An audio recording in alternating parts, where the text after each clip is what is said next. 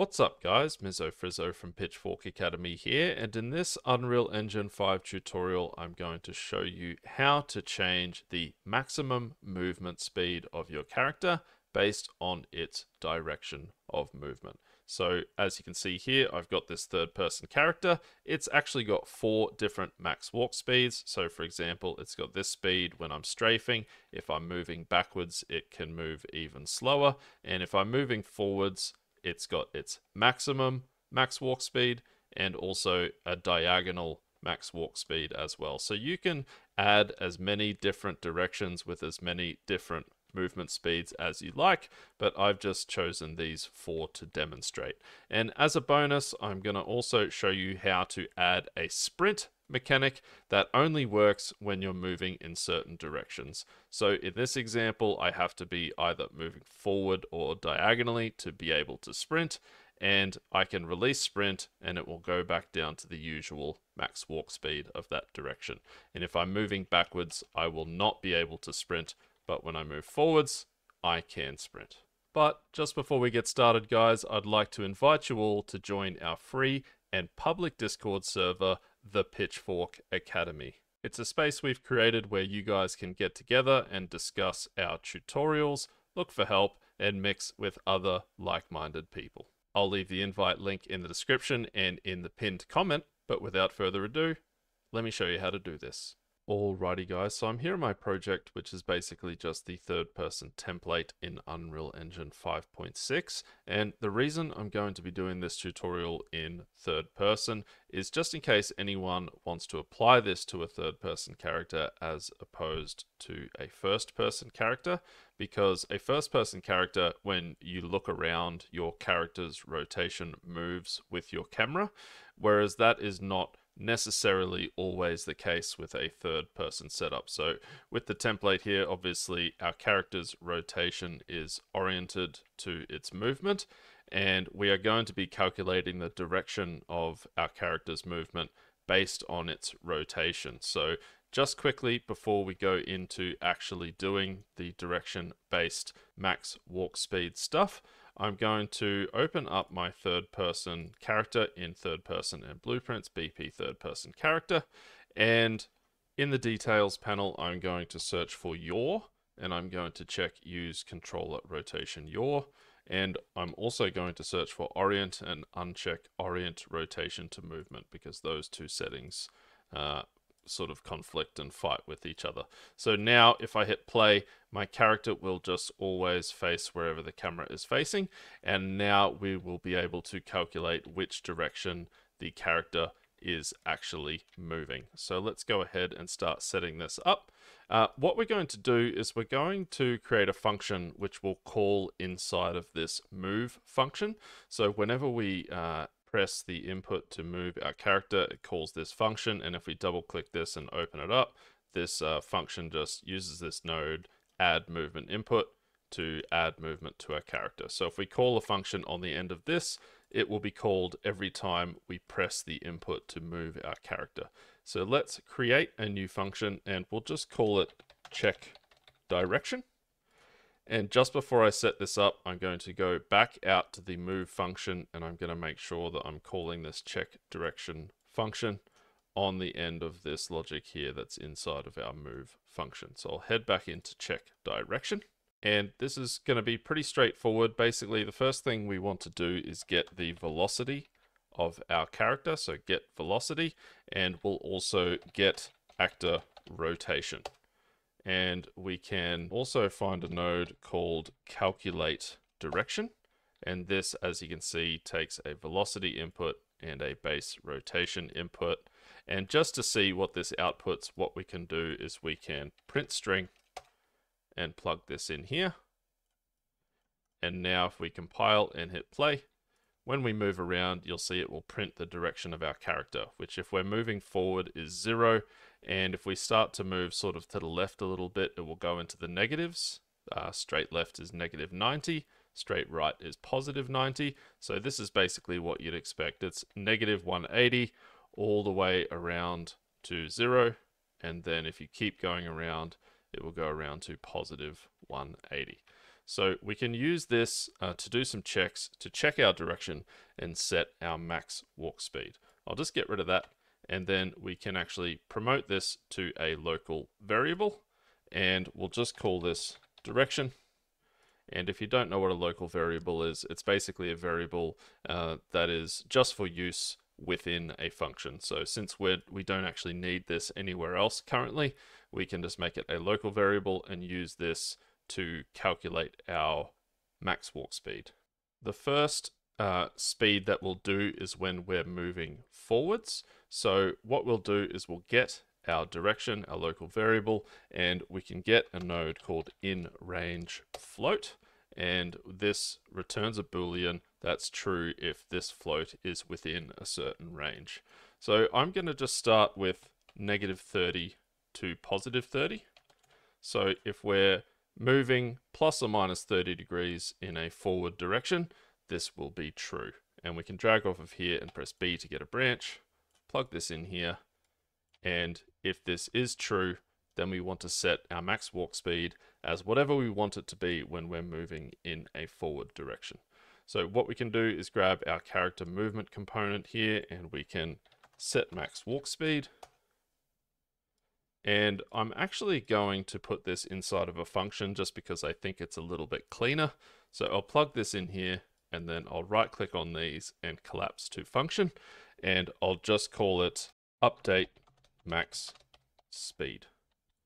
And if I double click and open this up and drag this input pin for the max walk speed onto this node here, we'll create an input. And then if I go back out to my check direction function, you'll see that this call to the function has this input max walk speed, and we can set that to be whatever we want. So let's make these into variables. Let's create a new variable, and I'm just going to call it forward speed. You can call it whatever you like. This will be a float.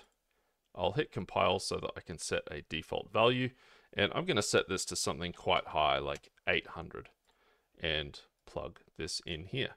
So like I said, this check direction function will be called anytime we move our character, and then if this direction is plus or minus 30 degrees in a forward direction, we'll update our max speed to be the forward speed that we just set to be 800. Nice. So this forward direction check only needs one of these inRange float nodes, but basically what I'm going to do is I'll actually copy all of these, duplicate them down here.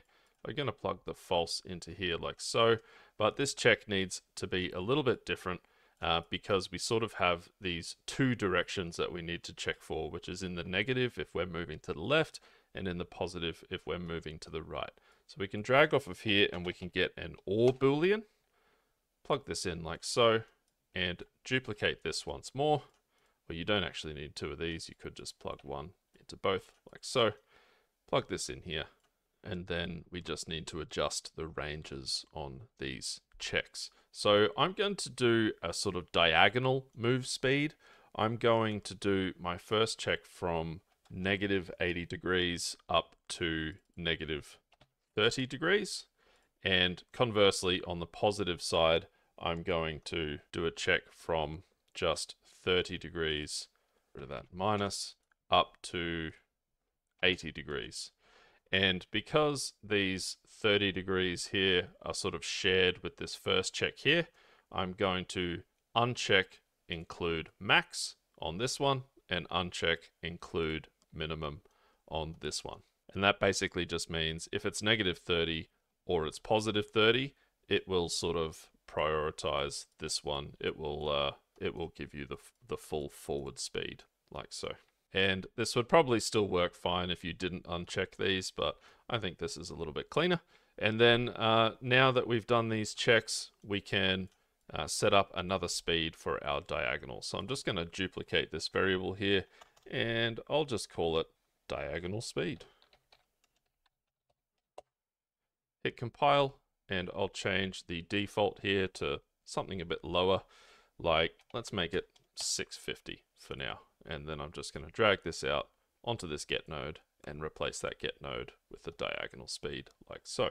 Now you can do as many or as few of these steps as you like. but I'm going to do a forward speed, a diagonal, a strafe speed, and a kind of backwards speed. But however many you want in each direction, these will basically be the same. So you can just duplicate all of these nodes like so, plug the false in like so, and then you just need to change the ranges and this speed here. So the next one I'm going to do is a kind of strafing speed, and I'm going to make it -120 up to the limit of the previous one, which is -80, and then this will just be +80 up to +120.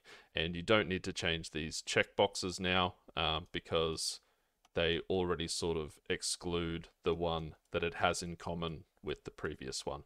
And just one other note on these ranges here, guys. Make sure that your min is actually the lower number and your max is the higher number. Otherwise, this node will not return the value that you're looking for. So if it's in the negative, obviously -120 up to -80. And then if it's in the positive, 80 up to a maximum of 120, like so.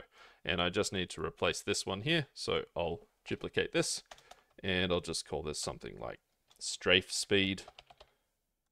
Hit compile, and change the default value to something a bit lower. I'm going to make it 400.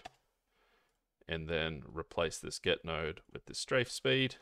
And I'll do one more for moving backwards just to sort of demonstrate this nice and clearly. Plug this one in here. And then this will be -180 up to -120. And 120 up to 180. Duplicate this strafe speed and call it backwards speed. Hit compile and change the default value, something even lower like 250, just to accentuate this, and replace this get node. And now we've got 4 different directions with 4 different speeds. So we can test that out now. Hit compile and hit play, and I'll full screen this. And if I move forward, I've got quite a high max speed. If I start to move diagonally, it's a bit lower. If I move to the side, it's even lower. And if I start to move backwards, it's lowest. Nice. You can ignore the sort of janky blend space. This is actually based on the template from 5.6.0, and the blend space left a little bit to be desired. They sort of rushed out the templates and all the content for 5.6.0, so it's a bit janky. But that all seems to be working now. And I'm just going to show you one other quick thing you can add to this as kind of a bonus, which is the ability to sprint when you're moving forward. So when you're in the forward range, or for that matter, in any of these directions, if you want to set that up, it just depends on your game and how you want to set that up. But I'm going to show you how to create an enhanced input action for sprinting that will only work in certain directions. So what we can do is, I'm just going to back out to the event graph here, and the easiest way to find where these input actions are stored is just by double clicking on one of these, and it will open this up. So I'm just going to duplicate IA jump because it has the settings that we need. I'm going to hit browse and browse to IA jump. Then I'm going to hit Control D to duplicate, and I'll call this IA sprint. And then I just need to add this in the input folder. So I'll go up to the input folder and add this to the IMC default. So I'll open this up. I'll add one more mapping. I'll select IA sprint. Then I'll drop down IA sprint, hit this little keyboard icon, and then press the left shift to bind that to the left shift. I can save this now and close this, and I'll close this input action as well. I don't need this. And now we have an input action for sprinting. Now you can obviously bring up this input action, IA sprint, and then you can add, functionality to this input action. But what I'm going to show you now, you don't actually need to do this because we're just going to use the action value here, which is true when it is triggered, and it is false when it is not triggered. So we're just going to call a node that gets this action value elsewhere in our graph. We're not actually going to put anything on this input action. we're just going to head into our check direction right here. And you can do this a couple of ways. So what I'm going to do here, instead of just passing through the forward speed when we're moving in a forward direction, I am going to get a select float. And this select float takes a Boolean input, which if it's true, it will pick whatever is in A, and if it's false, it will pick whatever is in B. And we can literally just get the value of our IA sprint by finding this enhanced action values, IA sprint. This is just the Boolean that is changed whether we're pressing or not pressing that sprint input. And just very quickly to demonstrate this, I can put the forward speed in here like so, and I'll duplicate the diagonal speed and plug it into B, so that if we're not sprinting, we will just move the same speed as this diagonal one. So I'll hit compile and I hit play, and now we've got this same speed when we're moving forward or diagonal, but if we're moving forward and we press the left shift, we've got that increase in max speed. It might be a bit hard to see. You can put a print string in there and print the speed just to double check that it's working if you like, but I can see that that's working there. Nice. And because that check direction function is called whenever you're pressing a move key or a button input, it will constantly update. So I can release the left shift and it will stop sprinting like so. You don't necessarily need to hard code a sort of different speed for your sprinting here. I'll show you one other thing you can do here, which is basically just multiplying these speeds so that you could have a sort of sprint function for the different directions and different multipliers if you like. And basically what that would look like is just plugging the forward speed into B, and then for the A, which is if IA sprint is true, we could do something like multiply this by 1.25, so it's 25% higher. And you could, in theory, do this for all of these different speeds, like so. Plug that in there and that in there, and so on and so forth. You could do it with all of these if you like. You could change the multiplier in different directions so that, you know, maybe this just multiplies this by 1.1 or something like that. Whatever you like, but this will all be working now. So I'll hit compile and save and hit play. And now if we're moving forward, I can sprint. I can also move in a diagonal direction, and if I hit sprint, it will multiply that speed. That one's going to be very hard to see because it's only 1.1, but that is all working now. And that's all we set out to do today, guys. Just a quick one, because there was someone in the Discord asking about how to change the move speed based on the direction of your character.